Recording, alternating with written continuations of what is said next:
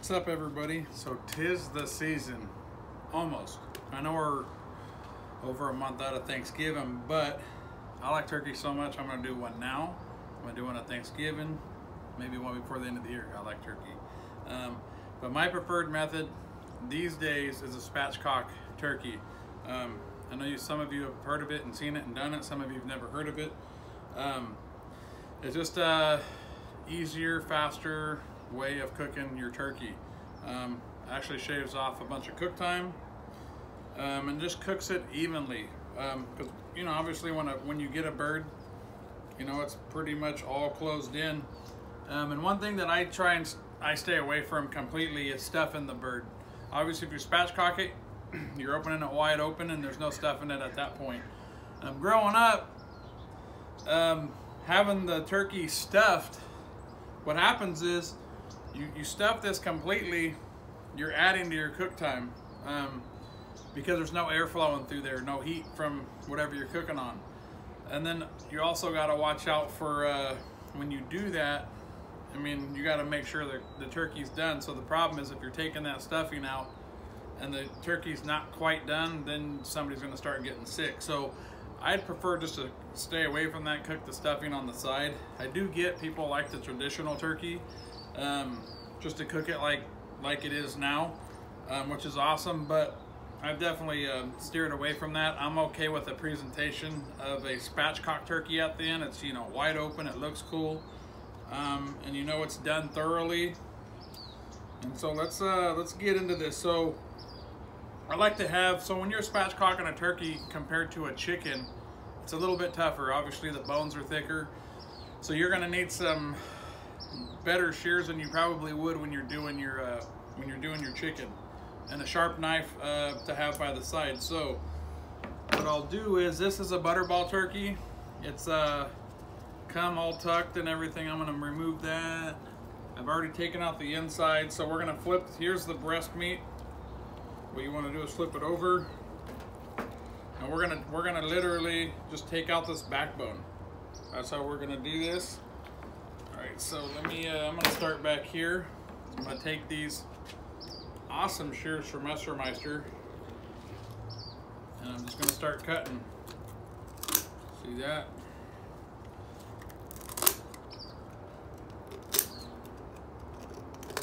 So far, so good. That one a little easier than I thought. And then you're gonna go right down this other side, right along there, and we'll get rid of this spine here. And this spine, a lot of people use it for stock. You don't necessarily got to throw it away. I personally have no use for it.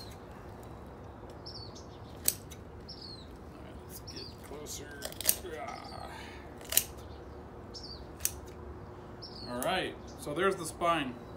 Let's close these up. Like I said, you can make stock with that, do whatever you'd like with it. So now the other part is opening it up.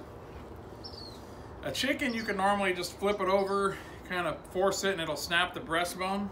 The turkey's a little bit tougher because the bone's thicker, so you want to have a sharp knife and score right down the middle. See where the breastbone is? Just to kind of help it.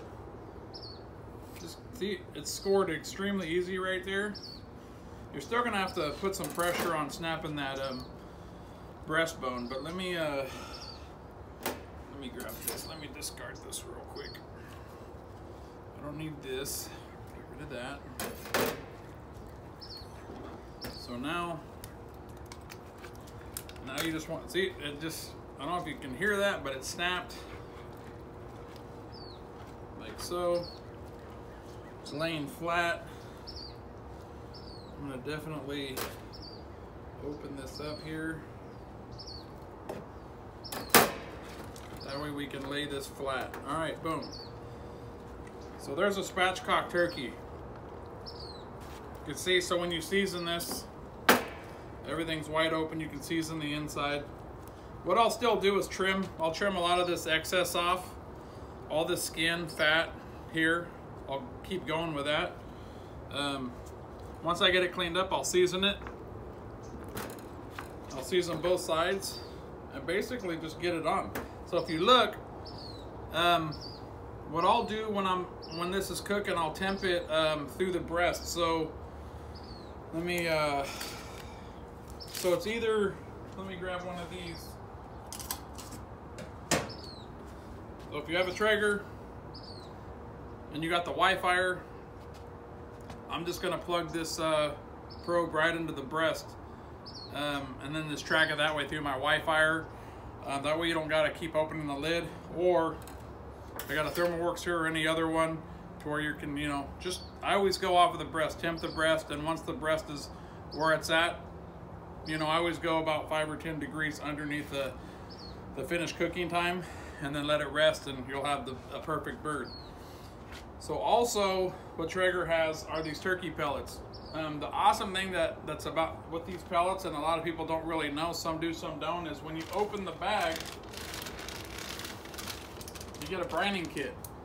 This brining kit is unreal. I'm not gonna brine this turkey once it comes down to Thanksgiving. I'm definitely brining the turkey, so I'm gonna save this for then. But brining your turkey is, I didn't believe in that. I never brined anything till the last couple years, and I brined my turkeys the last couple years. It puts so much flavor, so much moisture in the meat. But I personally like turkey just the way it is, so I'm okay without brining it. I know a lot of people don't even really care for turkey because, you know, they say it has no flavor, but I personally love turkey. So turkey pellets, if you see them at any of your local dealers, I think Ace Hardware or whatever, they might have these. If you pick up a turkey bag of turkey pellets, you're gonna get a brining kit inside the bag right on the top. So that's that, man. I'm gonna get this thing on my Timberline and get it fired up and going and have some turkey sandwiches later. Thank you, guys.